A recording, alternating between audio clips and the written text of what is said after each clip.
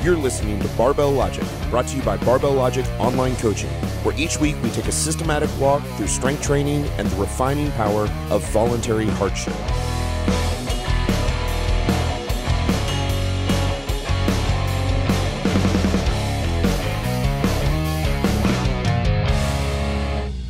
Welcome to the Barbell Logic podcast. I am here with my good friends Andrew Jackson and Nikki Sims.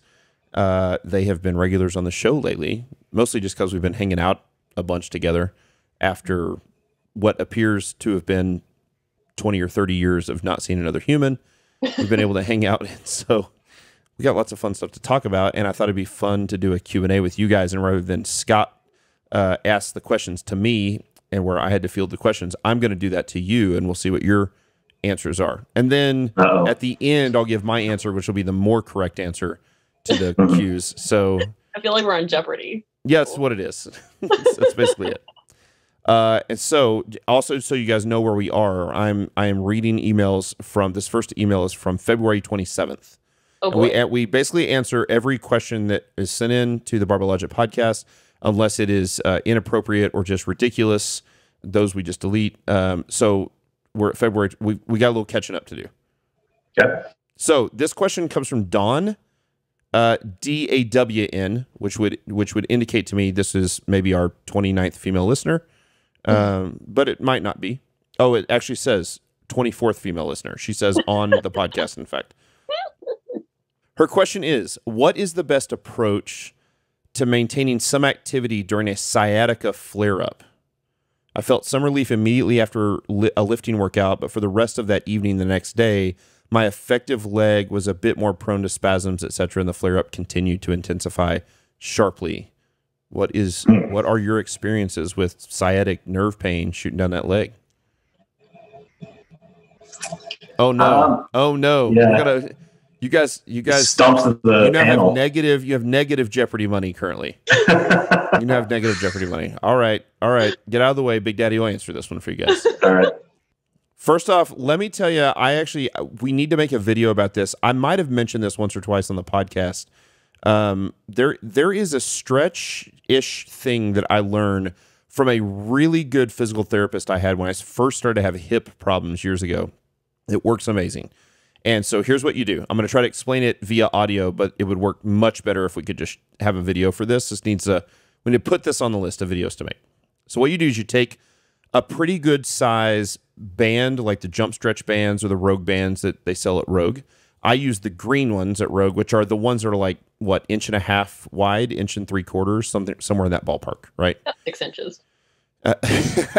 Yes, about 6 inches. That's exactly right, wide. And what you do is you sit on the floor with your feet out in front of you, and you sit against the wall, so your back is against the wall, your legs are on the floor straight out in front of you, and you scoot your butt back against the wall, as tight against the wall as you possibly can. So your body's making a perfect L, and you should feel some hamstring stretch there. And in doing that, if you've got some sciatic nerve pain, you're going to feel it right then and there. What you do then is you take that band, you wrap it around one of your legs. Probably you're having sciatic nerve pain just down one leg, but I actually do this usually with both legs just because it's a good habit to get in. And I wrap the band around the insole of my midfoot. And I pull on it like now I've got a hold of the band on each side of my foot like like my foot is a horse, and the band is like the reins for a horse. Does that make sense? And I'm pulling on the right. I can pull equally on the midfoot of both right and left side of one of my legs, but I don't pull equally. Instead, I pull really hard on with one of my arms. So if the band is around my right foot and I pull with my left arm, that is going to pronate my foot. Is that the right word? It's going to turn my foot in. Yep. I think that's right. Yep. And while pulling very hard on the inside band, I am going to then turn my foot out against the band, very slow and very smooth, 10 times. And then I'm going to pull on the outside band, and that's going to turn my foot to the outside. And I am then going to move my foot to the inside against the band. I'm going to pronate against the band 10 times. And that is what the world famous Kelly Starrett calls flossing the nerve. Now, I don't know if that's actually what is going on. Probably not, but I actually have no idea, but we can talk to our DPTs about it. But here's what I know. When you do this, it really improves sciatic nerve pain. Something is going on there with the nerve, and I think allowing the muscles to move around the nerve and not grab on that nerve, that it seems to free that thing up. And so if I'm having sciatic nerve pain, I will do that both before the workout that might affect it and after the workout that might affect it. And then I'm going to, from a volume perspective, sort of a heavy and intensity versus volume perspective in the lifts, I'm still going to lift relatively heavy, but we're going to do the our favorite 5 sets of 2-ish with a weight that we can handle pretty well with absolutely perfect form. So the weight might be 80% of what you were going to use. It might only be 60, but it's probably more like 80. And you're going to do 5 sets of 2 across with absolutely perfect form on both the squat and the deadlift. Do that little sciatic nerve stretch with the bands while sitting on the floor, and you usually feel pretty good at the end of that thing. You guys ever heard about doing that? No, I hadn't. No? There you go. You guys came to be on the podcast, and then you, in fact, learned something. Have nothing. Question 2. From our good friend Colin. You guys would know, I know we know several Collins, so I won't say his last name, but it's a good Colin. We like this guy. Okay. And he talks a little bit about the weight he's gained, and he's put on some thigh girth. And he says the problem is that his thighs are now so big that every pair of jeans he owns are now skinny jeans, and his thighs rub together all the time. Is this a cross I must bear for my newfound beautiful body I've sculpted with my barbells? If so, totally worth it. But do you have any tips or suggestions for me and my thighs? It's amazing how much we're talking about fashion on the podcast lately. And Matt, you have some suggestions. This comes up all the time on like our family Slack channel. People needing to get new clothes to make their new bodies look good. And it's important to do that, or else you just live in like your old snake skin when you're like a new and better snake. So what brand was it you were wearing this week, Matt? Bonobos? I love Bonobos shorts, and I love their chinos, their khakis. What am I supposed to say? Hashtag not sponsored? Is that what it is? Hashtag not sponsored by Bonobos. Yeah. And I really love Barbell Apparel jeans. And as of last week, hashtag sponsored. So they are actually a sponsor of the show. We haven't recorded ads for them yet. We don't let people advertise on the show unless we really like their product.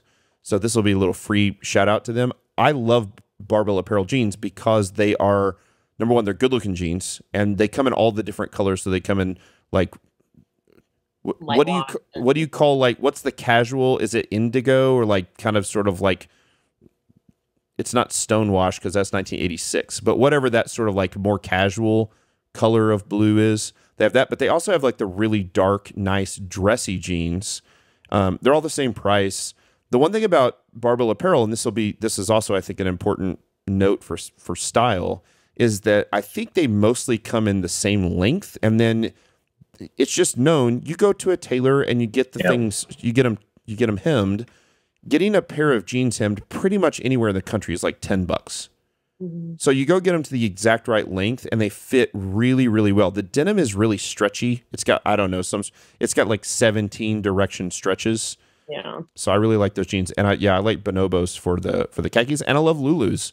Lulu makes some really nice, like all of Lulu's dress pants, khaki pants, Lululemon, also not sponsored, make really nice stretchy, comfortable pants that are made to. Now the downside is for all of those, if your thighs really rub together, eventually you're going to rub all the denim away, and you'll get the little hole right at the crotch, and then one day, and you won't really notice it because it'll be paper thin one day, and you'll sit back on a park bench and cross your leg, and it'll rip, and then all your goods are hanging out.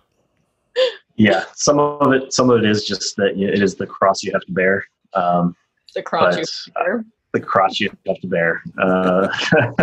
That's where all of my pants wear out now since gaining weight. And about the only thing I can recommend that you not do is what I've been doing, which is you buy the pants that fit, like a shirt or pants that fit one aspect of your size, it's not going to fit everything else. So you got to get them tailored. Otherwise, it's just going to look like you're wearing parachute shirts or clothes.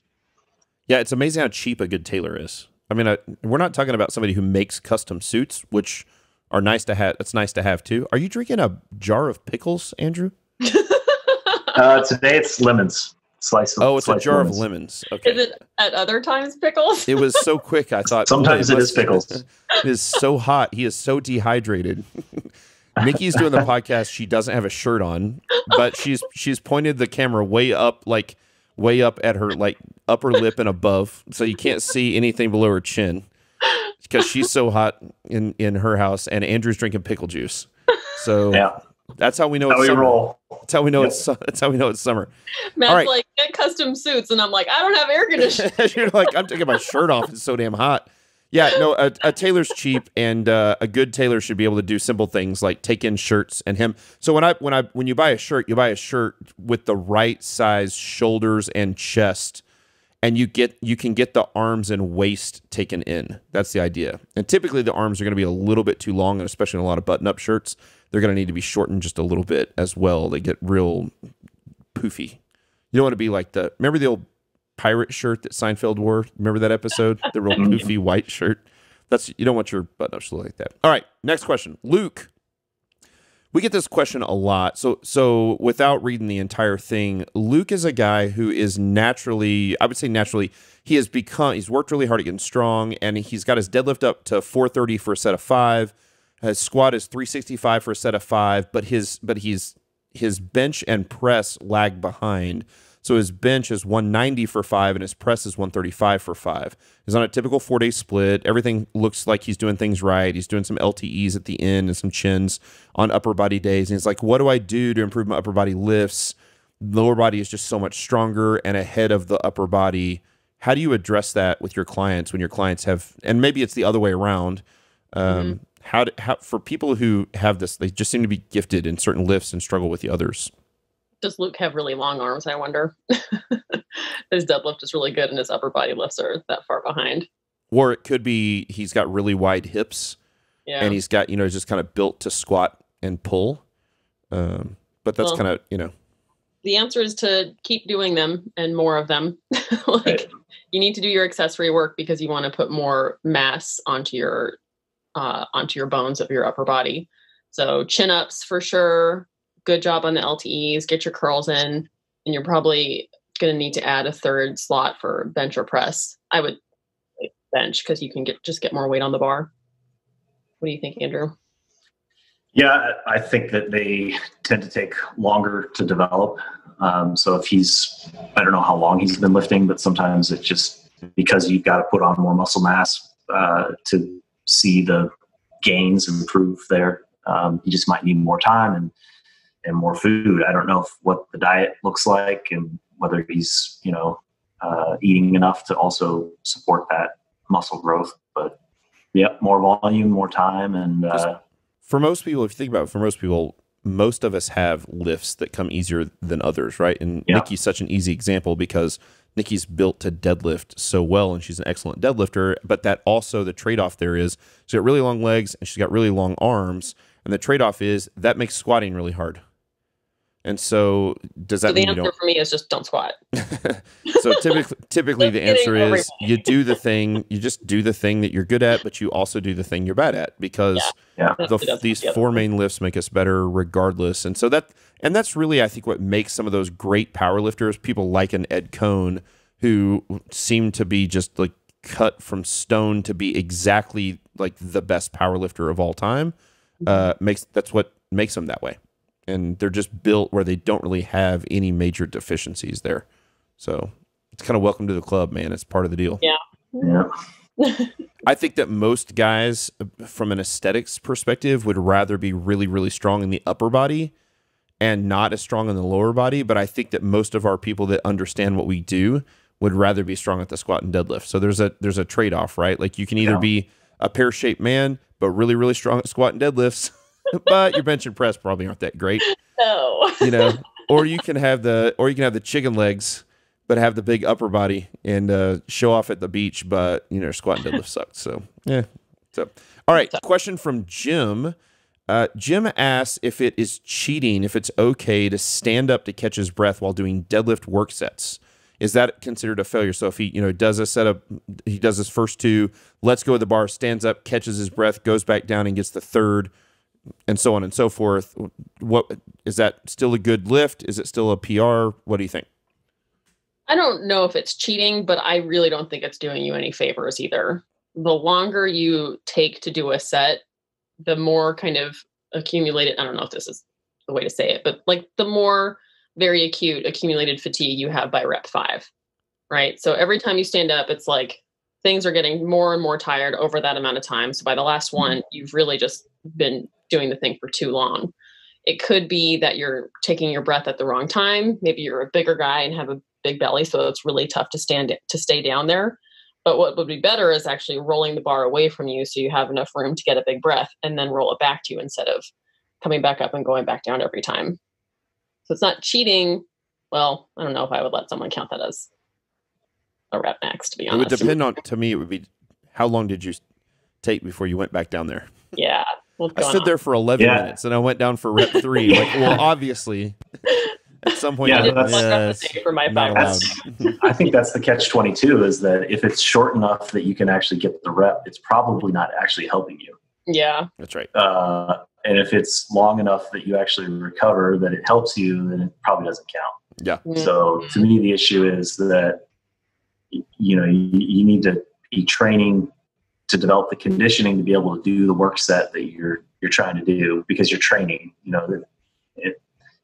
If you get your 5 RM and you have to take 3 breaths in between to get it done, I don't know. I wouldn't be as fired up about that. I don't think personally I wouldn't count it for my own training, I guess, and put it that way. If a client needed to take a breath in between, I might say count it. But sure, in the long run, I'd rather have clients get it done without standing up. And the bigger issue here that we see more often is just resting too long while staying down on the bar and holding on to the bar. Right. True. They set the rep down and then they take 5 breaths, but they don't stand up to catch their breath. They stay down on the bar because they think that standing up is cheating, but taking 5 breaths instead of 1 isn't and is okay. And again, it's the same answer. Get the set over with. That's right. Yeah. It's the same answer that Nikki it never gets easier. Yeah. So how long should a set of 5 heavy deadlifts, not absolute ridiculous bone on bone grinder, but like just a good solid heavy set of 5, how long should that last? Gosh, I have no idea. All the videos. That's amazing that you guys haven't paid attention to that. I pay attention to it. I'm like, hey, I've been watching you deadlift 5 reps for 1 minute. And yeah, right. So if it's a minute, it's too long, right? Yeah. I think I would.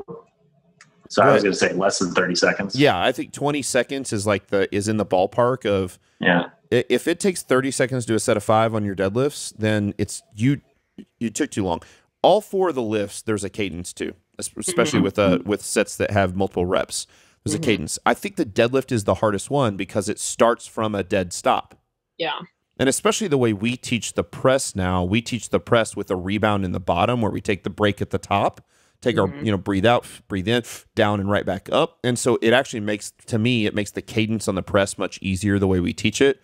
But the deadlift is difficult to get that cadence. You set the bar down, right? You breathe out, shins, chest, breathe, pull, set it down. Or maybe it's breathe, chest, pull. But got to have that cadence. Yeah. The weight shouldn't be on the floor longer than 3 or 4 seconds max, probably 3 seconds between reps. So there's a cadence to that. Yeah. That's a good question. Lots of people give me that question. Yeah, you need a little bit of a sense of urgency for sure. So the advanced question would be why? What is it? What's physiologically going on that we want? What do you think? I think it has to do with the oxygen, the oxygen piece. Yeah, I mean, I think the energy systems that you're using are changing over the course of that minute. Yeah. As well, and you start going over 45 seconds, and you're going into, you're losing the ability to tap into all of your energy systems. Yeah. And leaning over is tiring. Right? Like you're smushing things that you need to breathe and you actually are contracting some muscles, but you don't need those muscles you shouldn't be using those muscles to stop you from falling over. You should be using those muscles to do the deadlift. you're making certain things tired in the wrong way. Yeah, I was thinking, if you think about like when you do a really heavy set of deadlifts or squats, a set of 5, and you get to really breathe in heavy, which, I mean, if it's a really heavy set of 5, it really doesn't matter how good a shape, conditioning you're in. You breathe heavy at the end for a while, right? You sit there and like as a matter of fact, your oxygen consumption and how hard you breathe actually seems to increase at the end of the set for another 20 or 30 seconds, and then sort of peaks and then finally starts coming back down. And so I think there's a delayed response there in oxygen consumption. So just like Andrew said in the beginning, you've got all this stored ATP and creatine, that runs out.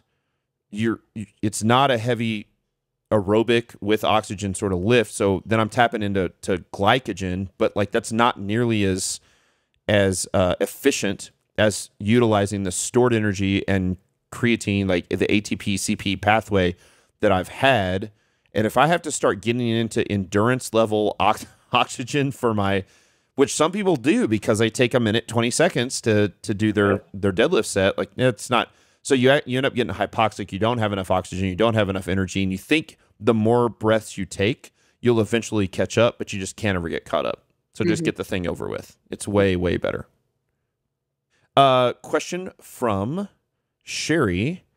Sherry tells some story. It looks like she's done very well in lifting, and she's taken a bunch of our master classes, but she has the struggle that many have of elbow tendonitis. She's got elbow pain, and specifically the squat seems to be the thing that's causing it.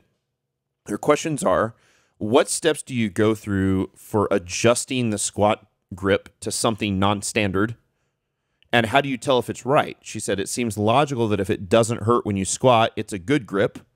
But even with the grip that doesn't give me pain when I squat, I still experience increased aching in my elbows throughout the rest of the day. That's a tough question, and probably something that a lot of people struggle with. Mm-hmm.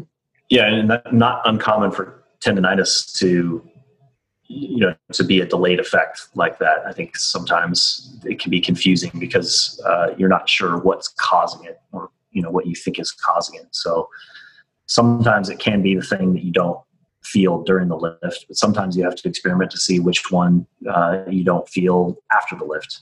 Yep. And until that symptom goes away. And sometimes it may not even be the lift that's causing it. Maybe there's something else that you're doing from one of the other lifts. So you suspect that it's the squat, or maybe it originally started on the squat, but now it's something else that's pissed it off after you've made some adjustment. So it's kind of a troubleshooting process where you've got to go through and try to find the thing that in theory is causing it, and try to treat the symptoms as best you can. But sometimes sometimes it just goes away. And that's sometimes one of the most frustrating things about that type of symptom is you never actually know exactly what was that caused it. So you kind of work around it until it moves on. Yeah. And there's different things you can do. I think for the elbow tendonitis in particular, surprisingly, I think a lot of times bringing in a narrower grip can make the elbow tendonitis go away, but other times a wider grip helps, because the narrower tends to put the forearm more in compression, and it doesn't have it gets most of the moment out of the way. Or why do you think a narrower grip would help?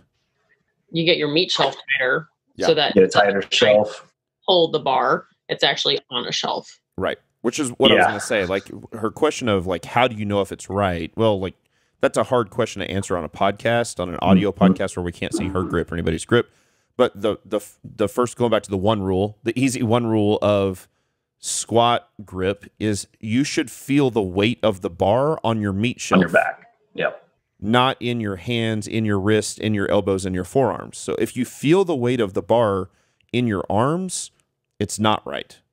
We know that a correct squat is you're gonna feel the bulk of the weight on your back, on that meat shelf of muscle, and whether your thumbs are on top of the bar or thumbs are wrapped around the bar, or whether you've got a wide grip or a narrow grip. It's weird. I've been playing around just because I'm old and beat up with the buffalo bar / Duffalo bar a lot lately. And today, for the first time in a while, I squatted with the straight bar, and it took some time to get in position with the straight bar. Bro, so much better with the straight bar. Yeah. Why? Because it was so much tighter. Right. You could be so loose on a buffalo bar. You know, you're squatting with kind of like your thoracics and semi flexion. It feels great, and it doesn't bother your elbows at all, and I don't have any pain with it. But I thought, the reason I did it is we're gonna travel here in a few weeks, and I'm gonna go to a gym that I know doesn't have it. I'm gonna need to squat with the straight bar, and I thought, I better start practicing with that right now and stop screwing around with this buffalo bar for a few weeks and get used to it. And it was crazy because then I noticed, like, oh man, this thing's way more seated on my back. It feels way tighter. So here's an easier question from her. Her follow-up question is, I'm going to throw this one at Sims. At what point do you take time off from the lift and go to something else, and for how long? Like, when do we take time off for tendonitis? Oh, man. If it gets to the point that it's hurting in most of your lifts, and if it's hurting outside of the gym, and you've tried exploring a lot of different variations of the lift or different frequencies and different weights, and there's no indication of it improving, then that might be the right time to just eliminate it. But I think there needs to be time when you, like what you've done, you've found a grip that doesn't hurt. And then tendonitis takes a long time to go away. Like, I don't know how long you've made that correction or still feeling it in your other lifts, but it might just need a few more weeks. So if you really start feeling it outside the gym, that's usually when I start to take more significant approaches and by eliminating the lift. But it's very last case kind of thing. Yep. All right. Last question for today. This is from Thomas. This is an interesting kind of similar question, but now we're not talking about tendonitis. We're talking about back pain. So Thomas has continued to try to go through linear progression. He continues to feel a tight, achy feeling in my low back near my spine. Feel it all the time with training. It's this pain, but it doesn't seem like it's a 9 out of 10 pain or a 10 out of 10 pain. It's just this kind of constant all the time. Seems like he struggles with this tight, achy back. My question is whether you would recommend trying to resolve the pain issues in my back before attempting to take up the squat and deadlift again. If not, what are the common mistakes that I could be making? And then here's an important stat, in case it's pertinent to your answer, and it is. He is 5'11" and 165. There you go. So he and I are the same. There you go. Yeah. I mean, the clear answer, in my opinion, would be he needs to eat more. Yeah.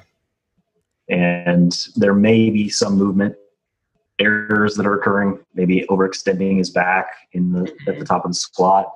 That one I see a lot lately. Which is possible when you're 5'11" and 165. Quite right. possible. The gaining weight would help with that, potentially. So yeah, those would be the first two areas that I would probably look, is to see what's happening with his back during the squat, and can we put some weight on? Yeah. Yep. Yeah. You need to see what's going on with your form that would be causing that. Yeah, agreed.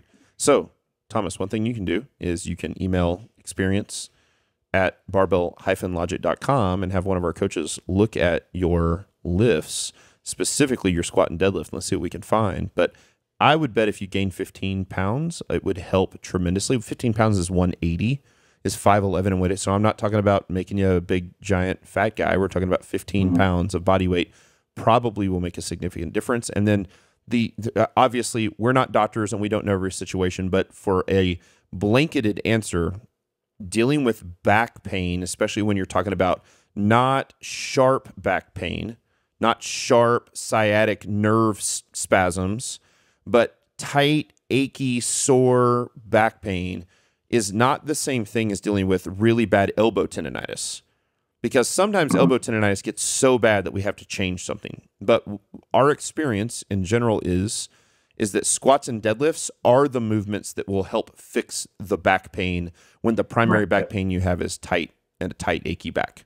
It's not to take a break from squat and deadlifts, get weaker, lose muscle mass, and then come back and hope that the back pain will have resolved itself. Almost always when you do that. By the way, almost always when you do that with tendonitis, the most frustrating thing ever is to take a month off of something, let it feel like you're letting it heal, and then come back and 1 or 2 workouts in, whammo, there it is again.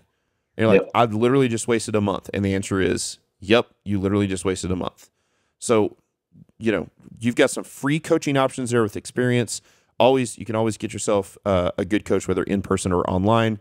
Gain a little weight, eat a little more protein, put on 15 pounds, and I will almost guarantee you that back pain will go away. So that is another Q&A edition of the Barbell Logic podcast with my good friends, coworkers, VPs, partners in crime, and everything else. Andrew Jackson and Nikki Sims. Thank you for listening. You can always send your questions to questions@barbell-logic.com, and we will get to them eventually. We got through February. We're pushing into the questions that came in March. We are now answering in mid-June, so we're not horribly behind, but they come in fast and furious. So we need to do some rapid fire on these at some point. So if we knock out like 23 questions or something in a single, like 5 words or less, we could do it. That could be fun. So thank you for listening. We'd love a 5-star review at iTunes or anywhere that you listen to this podcast. Tell a friend. And it's Thursday, so we will see you on Sunday for the Principal Series. See you soon.